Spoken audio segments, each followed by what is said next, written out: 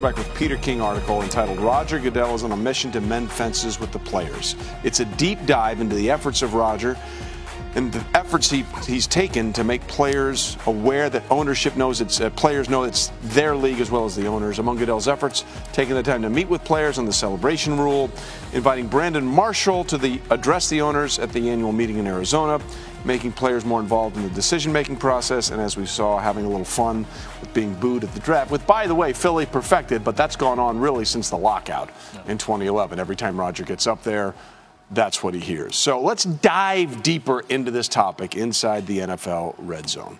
One thing that's helped Goodell have a relatively quiet offseason is look how much he spent of the last 6 years and what's going on here. You know, I mean, we talked about the lockout, which lasted 132 days, the longest work stoppage in league history, although no games were missed. That's the important thing.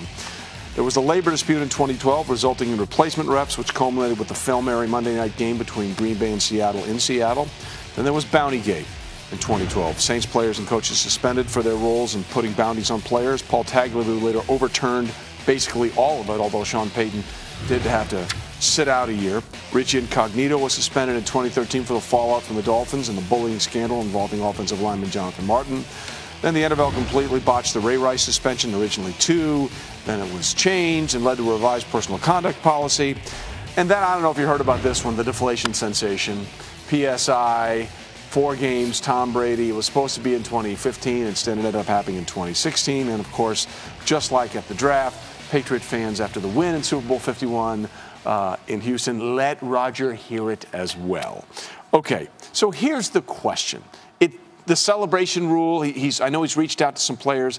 As former players, do you believe he's making an honest effort to make things better between players and management, or is this more about PR?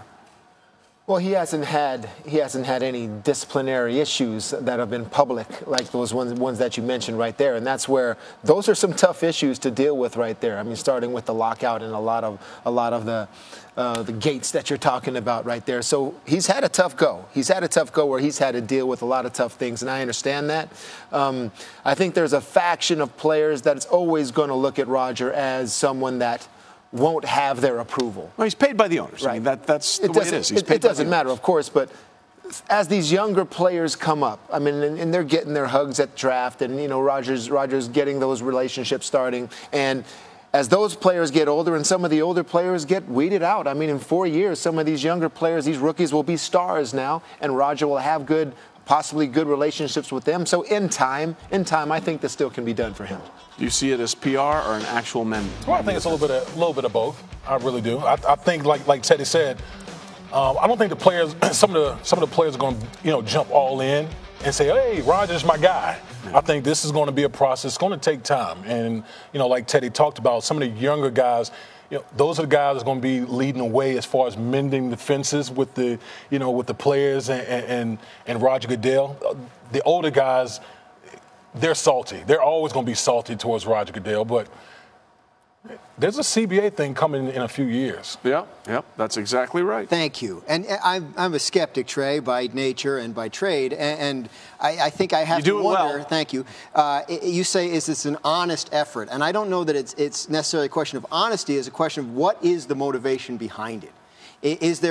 Does Roger Goodell feel personally like he wishes the players liked him more and he wants to actually go out? That's a possible thing. But the other thing to think about is that CBA negotiation that's coming up. And the Players Union has really made it a part of its message to its players that the commissioner and the league are not your family. They're not your friend. We are. And I think if that's, all these gates, there's more gates than on an Olympic slalom course that you just listed there. But the fact is, it helps that message get across from union leadership to the players. Like, look, they're on one side, we're on this other side. Don't get it mixed up. As you look 4 years ahead to a CBA negotiation, it would behoove the league to try and fight back against that message a little bit with some real stuff. So if you make it easy for union leadership to sell that to the players, then it puts you in a position where the players are buying into it, the rank and file with the players buy into it more. So I think there is a little bit of a, not public relations, but certainly some kind of aspect of image control that has a deeper purpose than just do they like me more. Number one, Roger's a good guy. He's really a nice person. 2, he's sincere about wanting the players to be involved, particularly when it comes to rules making and safety and things like the celebration rule, to get them to buy in on the theory that, hey, we're all in this together, especially on the on-field stuff. 3, he was, in my humble opinion, badly trashed by lawyers in the Deflategate situation. He was trashed in the media by people who didn't know what they were talking about, and trashed by a federal judge, and trashed by lawyers who were representing one of the plaintiffs, or the defendant, I should say. So that didn't do well. That didn't treat him not well. I don't think it treated him fairly either. That said, the most important relationship he can have going forward is the one with D. Smith. And that's why Paul Tagliabue had 17 years of labor peace, because he and Gene Upshaw established a relationship that was able to transcend all of the issues that really they're on opposite sides in many cases. Now, reaching out to the players is a good thing because the players are going to be talking to D. And if the players say, listen, Roger's making an effort, he's making a sincere attempt here. Also, there's a lot of back channel talk that goes on between the NFL office and the union. And if he's instructed those people, hey, let's do this, which I know he has, let's do this in a fair and honest way, then you'll get some movement. But it's really more about what's going to happen 4 years from now than anything else. Of course it is. And the CBA goes through 2021. They can start negotiating, I guess, in a couple of years because it's been 10 years. It'll be 10 years then since the lockout. The owners at least want to negotiate this summer. Like, that's a thing that's going to come up here in the next couple of months. They might start talking soon. The owners want to talk about extending it. And you talk about the owners. Isn't Roger supposed to be the bad guy?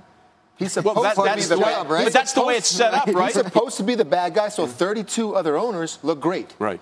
And if that's the way it is, that's the way he's doing a great job. Yeah. Because there are fan bases that will never forget. And these football people that say moving on, moving on, moving on, and all of that, there are certain things they won't forget about. Certain things were handled also. Fan is short for fanatic. I mean, in his entry into Gillette Stadium the Thursday in the opener, that's going to be interesting to me also, because you want to talk about people that never forget. Yeah. New England people, they never forget. Well, that's the thing about it. Yeah. A couple of things there, though, Bill. I mean, the celebration rule is really low-hanging fruit. I mean, that's an easy sort of opening bid, if you will, right? But I will say this.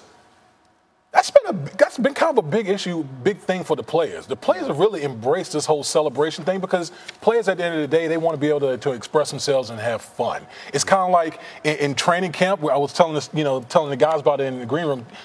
You have the punt contest where the linemen get out there. If you catch it, we have the night off. Exactly. This is kind of like that where, the league is throwing it out there and like, hey, we want you guys to express yourself. It is low-hanging fruit, but it's a start. It's a great bone until you get fined for that celebration. Exactly. It's a great first step. But I talked to some people in the NFLPA. They're much more concerned with the player conduct policy, the issue of marijuana use, and a couple of things. They really want to delve into some more serious issues.